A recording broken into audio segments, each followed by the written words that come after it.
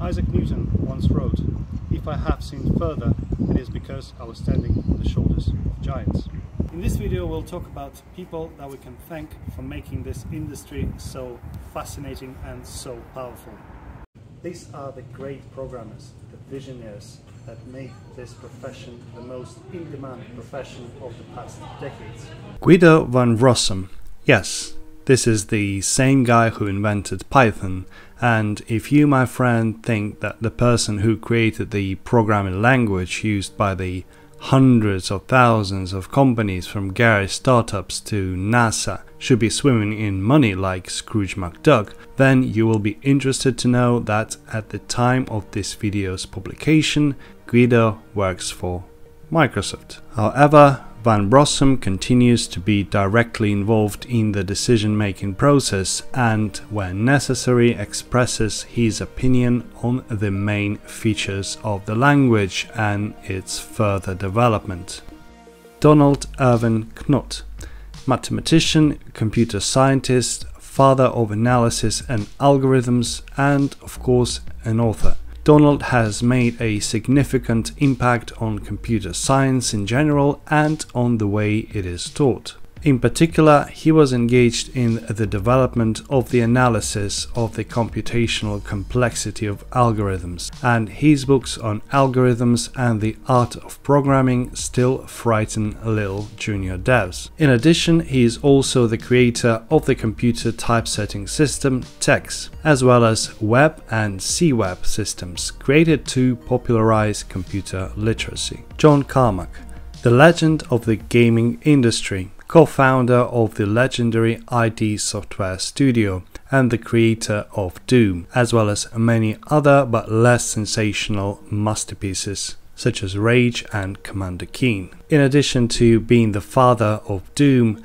a game that was able to hiccup the entire generation and then cure the hiccups when played again, Carmack was responsible for some innovations in the field of 3D graphics. In particular, a reverse algorithm for rendering shadow volumes calculated using a fast inverse square root, and also popularized some other techniques which later became a norm for the whole genre of 3D shooters, namely raycasting, surface caching, adaptive tile refresh, binary space partitioning, and others. James Arthur Gosling, Canadian programmer who became well known for inventing the Java programming language. Yes, the language beloved by the financial institutions and which has not lost its relevance after more than a few decades. But that's not all.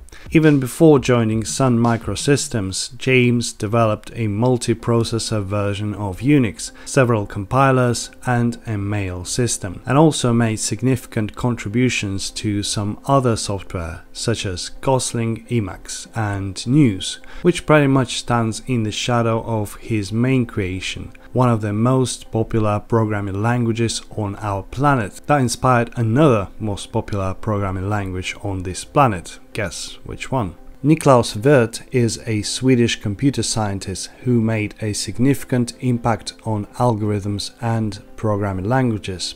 In particular, he came up with the notorious Pascal programming language, as well as Modular. Also, he was the chief architect, or rather the chief designer, of such languages as Algol W, Euler, Modular, Modular 2, Pascal, Oberon, Oberon 2 and Oberon 7. He also worked on a simulation system for the Lola language, tailored for working with hardware. David Patterson.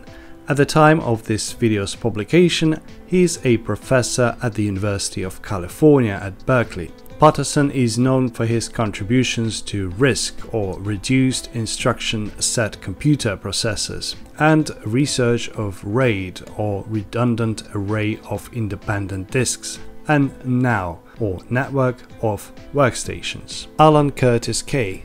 Allan is known for his truly pioneering work in the field of object-oriented programming and the development of graphical user interface concepts. It is believed that he also coined the phrase, "The best way to predict the future is to create it."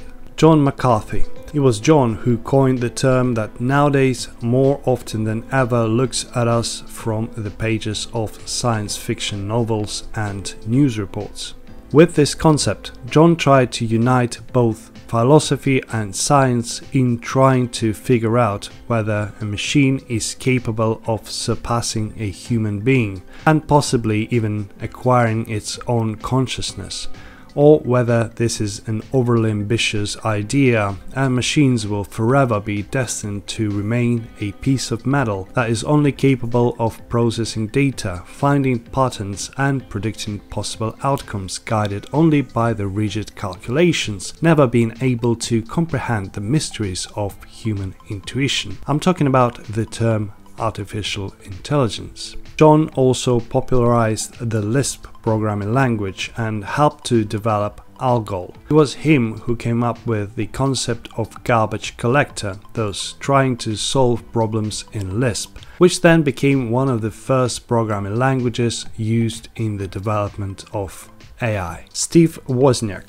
Without Steve, the world would never have seen one of the richest tech companies of all times, because without this person, there would be no Apple I and Apple II computers. Steve was also the co-founder of Apple company itself, and no matter how many people praise the genius of Steve Jobs, it was Wozniak who was the technical brain of the duo. And it was Apple II that became the world's first most successful mass-produced personal computer. Its success led Apple to an IPO in the 1980s and to new heights where it remains today. Edgar Frank Cod, British scientist best known as the creator of the relational data model. In 1970, Cod published a relational model of data for large shared data banks, which is considered to be the first work on a relational data model. In the 1980s, during his fight against unscrupulous DBMS vendors who claimed that their legacy products supported relational technology,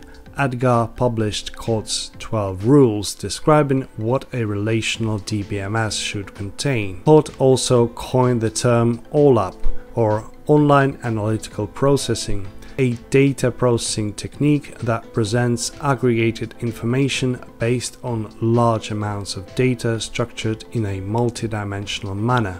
Thomas Eugene Kurtz became famous for the development of the computer language BASIC, the main idea behind which was that people who are not experts in computers, with its help, will be able to program them. In partnership with John Kemeny, Kurtz founded True Basic to promote this programming language. This language has become widespread on microcomputers, allowing small cooperatives of developers, sometimes even consisting of only one person, to develop software on their own. Grace Hopper, in addition to being one of the earliest programmers on the Harvard Mark I computer, she was also Rear Admiral of the US Navy and the developer of the first compiler for a programming language. She popularized the methodology of machine-independent programming languages that led to the creation of COBOL. But in popular literature, her name is associated with the story of the first computer bug discovery, which allegedly was a real beetle that short-circuit contacts. John Backus, the father of the Fortran programming language, which is thought to be the first high-level programming language. He also developed the so-called Backus-Naur form, a notation that defines the formal syntax of a programming language. In addition, he popularized the term functional programming language. Ken Thompson, a pioneer of computer science and the hacker community, but he is better known as the man who developed and implemented the Unix operating system. In addition, Ken is the creator of the B programming language and was also an early developer of the Plan 9 operating system. He worked on UTF-8 encoding and also helped to develop the regular expressions. In addition, while at Google, Ken Thompson created the programming language known as Go, or Golang. Bill Gates. Despite the controversial reputation and numerous scandals, the contribution of this man to the development of computer science and technology cannot be underestimated. In the early years of Microsoft, Gates personally studied every line of code in the company's products. Together with Paul Allen, he wrote an interpreter for the BASIC language, by the way, written in assembler for a computer to which they did not even have access to, and which had only 4K bytes of memory. Brian Kernigan. Brian is best known for co-developing the Unix operating system with Dennis Ritchie and Ken Thompson. Brian is also the author of many Unix programs such as cron and dtrof for version 7. Kernigan co-authored the AMPL and AWK programming languages. He also developed a heuristics for the traveling salesman problem. And Brian is believed to be the author of the famous phrase, "What you see is what you get," which generally describes the user interface. Björn Strauss. He developed the C language with Dennis Ritchie and in 1978 began developing the C++ language, which Björn referred to as C with classes. Björn described the language, produced the first implementation and developed the basic features of the language, naturally accompanying all this with a War and Peace sized book about programming in C++. Linus Torvalds, programmer, hacker, open source software adept, charismatic king of penguins with gentle feelings towards NVIDIA. The man who stood at the origins of Linux and who supposedly wrote about 2% of its kernel. He is furiously promoting the concepts of open source products, which does not prevent him from owning the Linux trademark and closely monitoring its use. In addition, Torvalds developed a version control system known as Git. By the way, we have a video on our channel with the detailed story of Git and GitHub. If you haven't seen it yet, I would recommend you to do so. The link to that video will be in the description.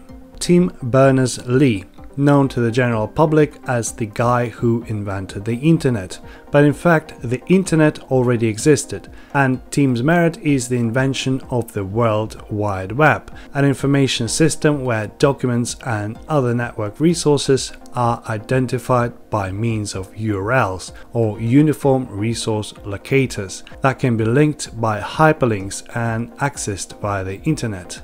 This tasty and iconic topic will definitely find coverage in a separate video on our channel, so please subscribe if you don't want to miss it. And it all started in 1989 when Tim proposed an information management system and successfully communicated between an HTTP client and a server over the internet. And off we go. Tim is also a key figure behind the creation of data.gov.uk, the UK government's open source project holding a vast array of data anywhere from health, education, defense to datasets like how many slaughterhouses have internal surveillance cameras, and maps containing the administrative divisions of individual counties. In other words, all public statistics and the results of various polls are thrown there. If you're looking for real datasets, then data.gov.uk might be the place to go. In recognition for his work, he was knighted by the Queen Elizabeth II. Dennis Ritchie. Despite his not-so-hyped name, he made a significant impact on the development of the computer industry. In particular, together with Strauss, he was the creator of the C language and the Unix operating system.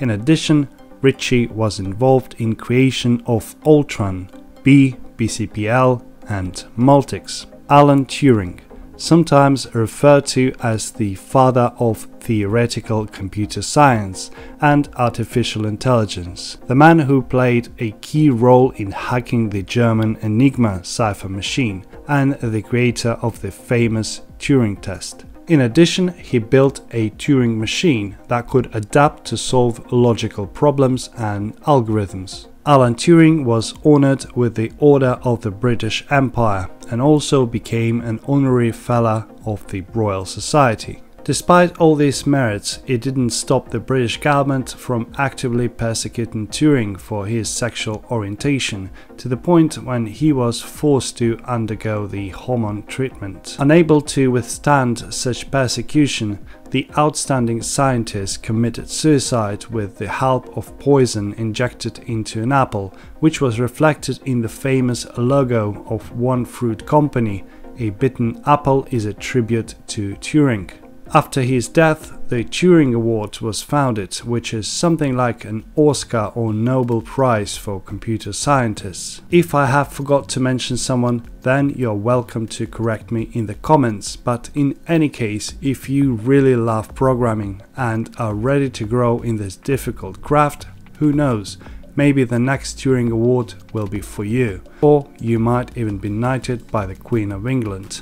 Everything is possible, but generally try to stay away from the suspicious food. That was V. Cheerio.